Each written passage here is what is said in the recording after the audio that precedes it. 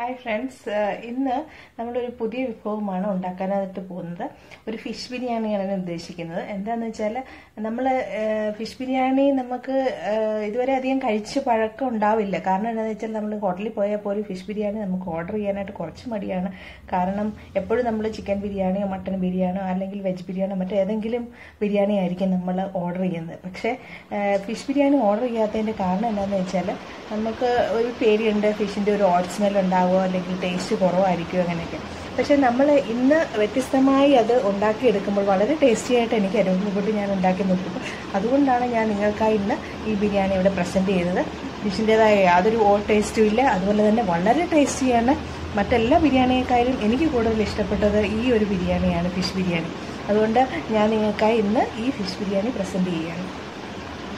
Dear friends, ഇന്ന് നമ്മൾ ഒരു ഫിഷ് ബിരിയാണിയാണ് ഉണ്ടാക്കാനായിട്ട് ഉദ്ദേശിക്കുന്നത്. ഞാനിപ്പം അതിനായിട്ട് ഒരു 3 ഗ്ലാസ് അരി ഈ പാത്രത്തിൽ വെച്ചിട്ടുണ്ട്. അത് പൊന്നിയരിയാണ് വെച്ചേക്കുന്നത്. 3 ഗ്ലാസ്, ഈ ഒരു ഗ്ലാസ്സിനാണ് 3 ഗ്ലാസ് അരി അളന്നെടുത്തേക്കുന്നത്.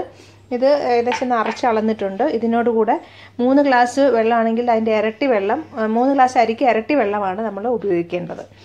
അപ്പം ഞാനിവിടെ ഏകദേശം ഒരു 6 ഗ്ലാസ് വെള്ളം അളന്നെടുത്തേക്കുന്നതാണ്.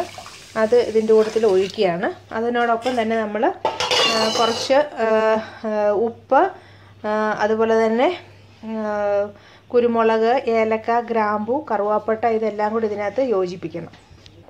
നമുക്ക് ഈ റൈസ് വേവിക്കാനായിട്ട് കുറച്ച് ഇൻഗ്രീഡിയൻസ് വേണം. അതായത് ഞാനിവിടെ ഇപ്പോൾ കുറച്ച് 2 ടേബിൾ സ്പൂൺ ഉപ്പ് എടുത്തിട്ടുണ്ട്. അതുപോലെ തന്നെ കുരുമുളക്, പിന്നെ തക്കോലം, ഗ്രാമ്പു, ഏലക്ക, ഇത്രയും സാധനങ്ങൾ ഞാൻ ഈ അരി വേവിക്കാൻ വെച്ചേക്കുന്നതിലോട്ട് ഇടുകയാണ്. അപ്പോൾ ഇതിൻ്റെ കൂടെ ഞാൻ ഏകദേശം 1 സ്പൂൺ നെയ്യും കൂടെ ചേർക്കാനുണ്ട്.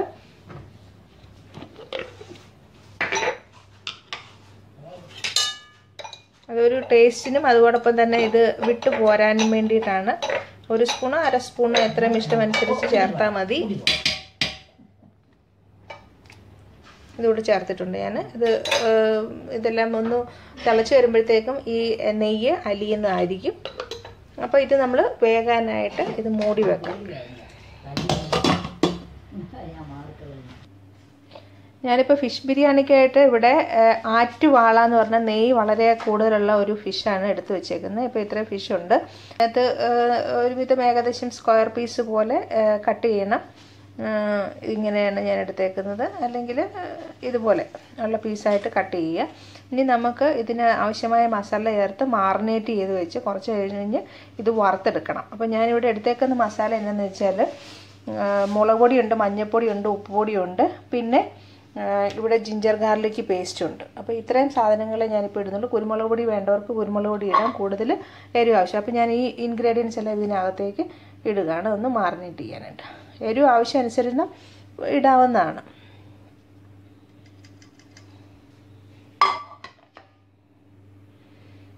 അപ്പോൾ ഇതെല്ലാം ഇട്ടൊന്ന് ഞാൻ മാറിനേറ്റ് ചെയ്യാണ്. അതോടൊപ്പം തന്നെ ഇവിടെ ഞാനൊരു ബിരിയാണി മസാല എടുത്തു വെച്ചിട്ടുണ്ട്. ഇത് ഷാൻ ബിരിയാണി മസാലയാണ്.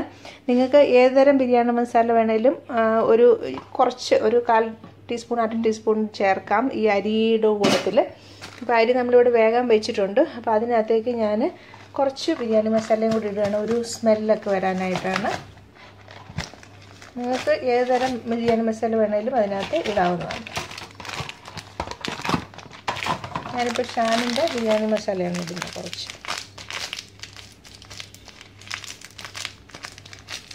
ഒരുപാട് ഇടണമെന്നില്ല. ഞാനിതിനകത്ത് അല്ലാതുള്ള റോ സ്പൈസസ് ഐറ്റംസ് എല്ലാം ഇട്ടിട്ടുണ്ട്. അപ്പോൾ അതുകൊണ്ട് കുറച്ചൊരു സ്മെല്ല് വരാൻ വേണ്ടിയിട്ടാണ് ഇതിനകത്ത് ഇട്ടേക്കുന്നത്. അപ്പോൾ ഇത് ഈ ബിരിയാണി മസാല എല്ലാം ഇട്ട് ഒന്നുകൂടെ അടച്ചു വെച്ച് മൂടി വേവിക്കാം. അപ്പോൾ നമ്മുടെ ഫിഷ് ബിരിയാണിക്കായിട്ട് നമ്മളിവിടെ ഫിഷ് ഫ്രൈ ചെയ്തുകൊണ്ടിരിക്കുകയാണ്. മാറിനേറ്റ് ചെയ്ത ഫിഷിനെ ഞാൻ പാനിലിട്ട് വറുക്കുകയാണ് ചെയ്യുന്നത്. അതോടൊപ്പം തന്നെ കുറച്ച് കറിവേപ്പിലയൊക്കെ വെതറിയിട്ടുണ്ട്.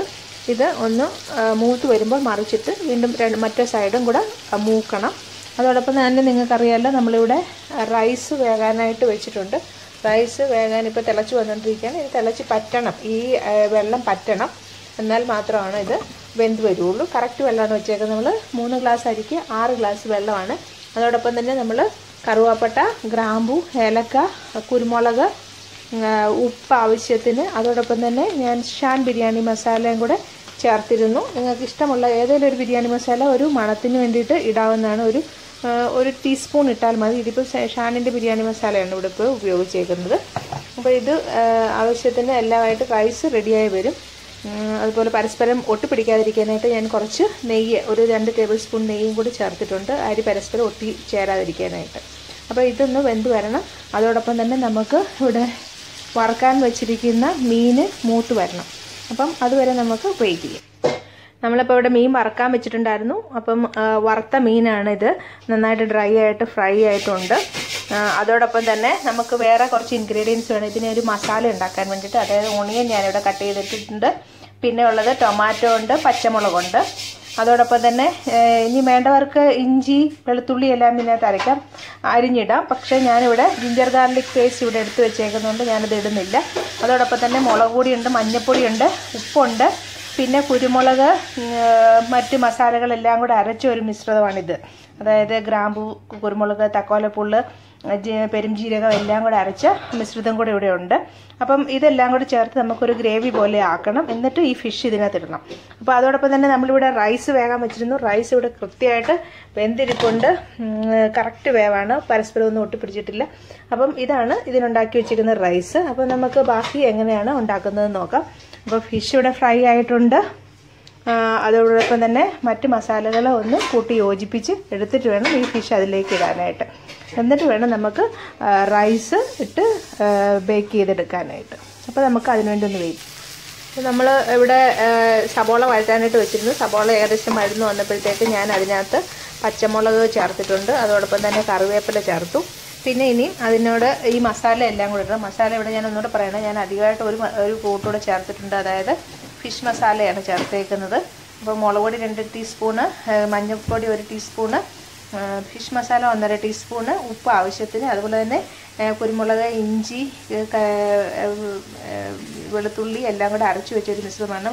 ജീരകം, പെരുംജീരകം എല്ലാം കൂടെ അരച്ചു വെച്ച ഒരു മിശ്രിതമുണ്ട്. അതോടൊപ്പം തന്നെ ജിഞ്ചർ ഗാർലിക് പേസ്റ്റും ഉണ്ട്. പിന്നെ കറിവേപ്പില ആവശ്യത്തിന് വീണ്ടും നമുക്ക് ഉപയോഗിക്കാം. ഫിഷ് ഇവിടെ വറുത്ത് വെച്ചിട്ടുണ്ട്. അപ്പോൾ ഞാൻ ഈ മിശ്രിതങ്ങളെല്ലാം കൂടി ഞാൻ ഈ സബോള വഴന്നു വന്നതിലേക്ക് ഇടുകയാണ്. ഈ മിശ്രിതമെല്ലാം വഴന്നു വന്നിട്ടുണ്ട്. ഇപ്പോൾ ഇട്ട മസാലപ്പൊടി എല്ലാം കൂടി ചേർത്ത് വഴന്നു വന്നിട്ടുണ്ട്. അപ്പോൾ ഞാനിതിലേക്ക് ഇനി ടൊമാറ്റോ കൂടെ ഇടുകയാണ്. ഇവിടെ ടൊമാറ്റോ ബാക്കി എടുത്ത് വെച്ചിട്ടുണ്ടായിരുന്നു, അതുകൂടെ എടുത്ത് ഇടുകയാണ്. ഇനി അത് ഒന്നുകൂടെ വഴരണം. എന്നിട്ട് ഈ വഴന്നതിലേക്കാണ് നമ്മൾ ഫിഷ് ഇട്ട് 1 മിനിറ്റ് ഒന്ന് വേവിച്ച് ഈ മസാല എല്ലാം അതിനകത്ത് പിടിച്ചു കഴിഞ്ഞ ശേഷമാണ് നമ്മൾ ചോറ് ഇതിന് മുകളിലേക്ക് ഇടുന്നത്. നമ്മൾ മസാല ഫിഷ് ബിരിയാണി ഉണ്ടാക്കാനായിട്ടുള്ള ഒരു മസാല ഓണിയനും തക്കാളിയും അതോടൊപ്പം തന്നെ ജിഞ്ചർ ഗാർലിക് പേസ്റ്റ്, പിന്നെ ടൊമാറ്റോ, ഗരം മസാല, അതായത് ഫിഷ് മസാലയാണ് ഫിഷ് മസാല, അതോടൊപ്പം തന്നെ ഉപ്പ് ആവശ്യത്തിന്, മഞ്ഞൾപ്പൊടി, മുളക് പൊടി 1 ടേബിൾ സ്പൂൺ, ഇത് ജിഞ്ചർ ഗാർലിക് പേസ്റ്റ്, പിന്നെ ഒരു മസാലക്കൂട്ട് നമ്മൾ അരച്ചിരുന്നു. അതായത് വെളുത്തുള്ളി, ഇഞ്ചി, കുരുമുളക്, ഗ്രാമ്പു, കറുവാപ്പട്ട, അതോടൊപ്പം തന്നെ പെരുംജീരകം, ഇതെല്ലാം കൂടെ അരച്ചൊരു കൂട്ടും കൂടി ഇതിനോട് ചേർത്ത് അതെല്ലാം കൂടെ കുറച്ച് വെള്ളത്തിലൊന്ന് ആ മസാല ഒന്ന് വേകാൻ വെക്കുകയാണ്.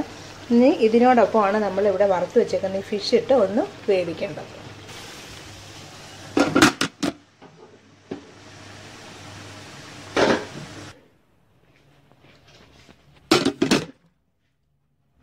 നമ്മുടെ ഫിഷ് ബിരിയാണി ഇവിടെ റെഡി ആയിട്ടുണ്ട്. വളരെ ടേസ്റ്റിയാണ്.